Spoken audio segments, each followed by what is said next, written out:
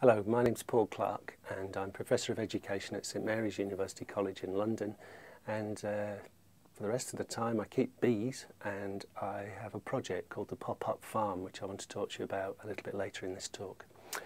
The context for this talk comes from some work that I've been doing working with communities all around the world, in different parts of the world, in different environments that are under challenge, and that includes some communities in the UK as well as those in Africa and parts of China. So the story that I'm going to tell you comes from the connections between those different environments and observations that we're gathering as a result of that work. I thought I'd start with a quote from a guy called Václav Havel, who's the Czech president, and he says, "I think there are good reasons for suggesting that the modern age has ended. Today, many things indicate that we're going through a transitional period when it seems that something is painfully being born. It's as if we were crumbling, decaying and exhausting itself, while something else, as yet undetermined, is rising from the rubble." Now, I find that really interesting because, in a sense, it indicates that we're in a period of transition and that the physical and conceptual changes and challenges that we're facing are more than just the normal run-of-the-mill challenges that perhaps we've got used to and accustomed to as we've gone through the last 200 or 300 years of industrialization. So as we move towards being a more urban species, the urban space becomes something that we have to rethink. And this talk really illustrates some of the ways in which we're practically trying to make sense of that. The context is quite clear that the world is on course for a catastrophic climate change of, at the present time, estimated by the scientists as something like 6-degree rise. And that is so significant that we have to do something pretty urgently, not just in terms of our day-to-day organisations, but absolutely everybody, in a sense, participating in something. So there's a widespread need to consider how we might attend to this. And we have examples, if you like, of ways in which we're beginning to capture the imagination of the human species to take us in this new direction. And the one example I find really fascinates me, and I think could indicate a way forward, is the internet.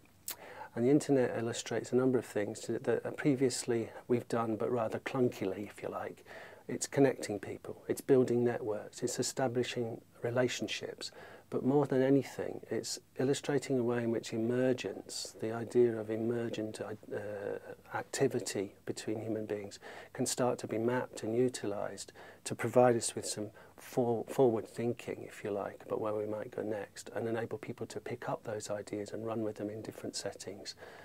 That, in a sense, is where I begin my story with the community work I've been doing, because it raised a puzzle for me. How do we work in our communities on a day-to-day basis, bringing people together so they can share their experiences, both within the local settings, so within the town that you live in or the neighbourhood that you sit in, that you share with your friends and family, but also bringing that into the global context. What do we do if we have an issue that we want to try and puzzle out, but we haven't got an immediate solution in our own setting?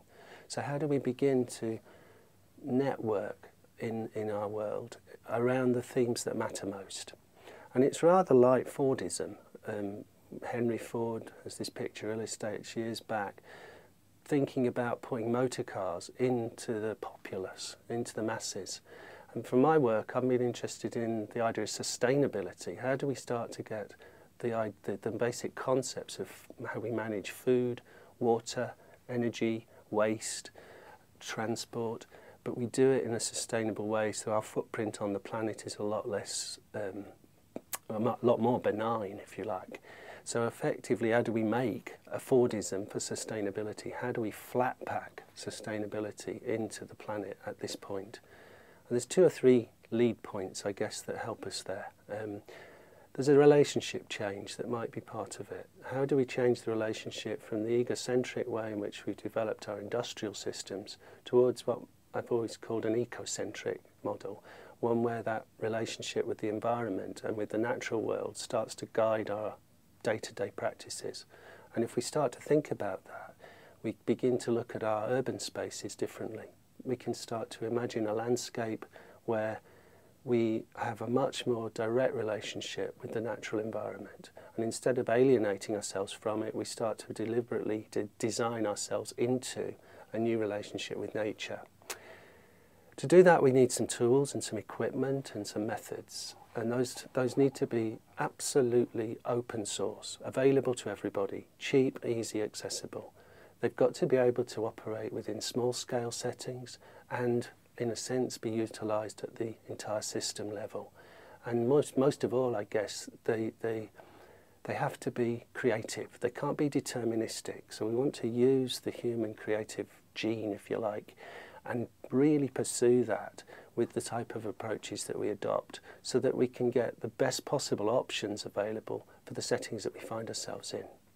And in that context, if you like, what I've been working on are 2 or 3 key projects in my own life. One's been Incredible Edible, which is a community food project that I've been working on in Todmorden in Lancashire. We've been looking at the ways in which we put food into the urban space. And the lessons we've learned from that have led us to a second project, more recently, which attempts to do the flat pack, and we've called it the pop-up farm. And the pop-up farm is really simple.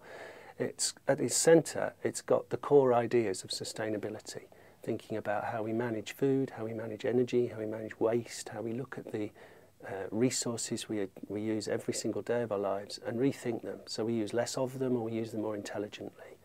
To get into that frame of mind, we need somewhere to think. So we thought, well, where do you go? If you want to think something out, in our case, in our culture, often the old geezers that invent things go and sit in sheds. So we decided we'd have a plotting shed. So if you imagine there's 3 circles in a pop-up farm, there's the plotting shed in the centre, there's then the activities that take place around the plotting shed that people do to do those key themes, and then there's the ways in which they use those activities to move into the community and outwards from there. So it's a very practical, grounded activity. It's driven by challenges, making the ordinary things extraordinary. So the ways in which we use the playground of a school site, which is often tarmacked, to say, could we transform this and make it into a living, physical living environment which could feed some of our lunchtime activities in school, that could provide children with an understanding of the biodiversity that's around, that could encourage a wider sort of community involvement. So those little small changes, if you like, begin to have bigger effects. And those we've found in lots of these community projects start to then move people's habits and behaviour. And once that begins to tip, then we start to see significant and perhaps quite radical transitions from ego to eco. Nature guides us all the way, and we learn the lessons for living, if you like, from the natural world and translate them into an urban setting. And in the context of the pop-up farm, we are deliberately choosing certain words. Farm has got an historical connection, if you like, to industrialisation of farming and agribusiness. Our interest is how we use the metaphor of the farm to grow sustainable communities, to think about the ways in which you might have single school sites which become community farms, growing their own sustainable community, perhaps growing lots of food on the school site, but then begin to network them. And this is the step change, I suppose, from individual localised activity to something that's more modular and extended. So we farm not extensively but intensively. So you could look across a city and you could think of the ways in which the different school environments provide a bit of land space on their own, which are being developed by their own communities, but then you begin to join them up. And in joining them up, you start to develop yield potential, you start to look at the ways in which we might be able to connect up those businesses that are distribution businesses with the food that might be created and grown within those school community sites. You might look at the ways in which they develop energy solutions for their own communities. We've got examples, for example, up in one of the schools networks we're working on in Oldham, in Lancashire, where the bus stop route to school is now being described as an edible bus stop route, so you can move from bus stop to bus stop and each one is attended to by the community.